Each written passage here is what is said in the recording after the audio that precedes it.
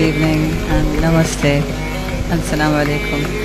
I am here today at the Golden Temple. I came to Chennai on just a business visit. So my friends decided to bring me to the Golden Temple. And considering this was only built at 2012, I had a lovely experience. I was expecting to see a temple made of gold, and apparently a temple of gold I did come and see. And it's magnificent, and there are so many people, and I think when people gather in one location, full of love and full of faith, you can't but help to feel the energy, the positive energy.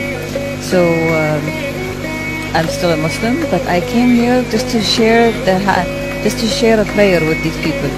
And I took the royal tour.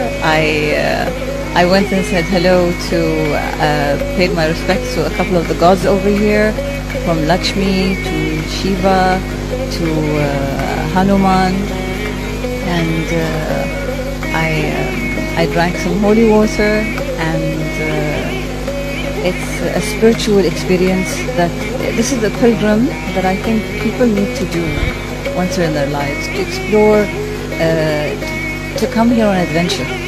Come and see different people from different places. Come and throw a penny in the water, in the lake. Come and speak to people of a different culture and a different tongue, a different language. Come and see what you have never seen before. Incredible India. I sound like a commercial, but it's more than what they show you. Thank you.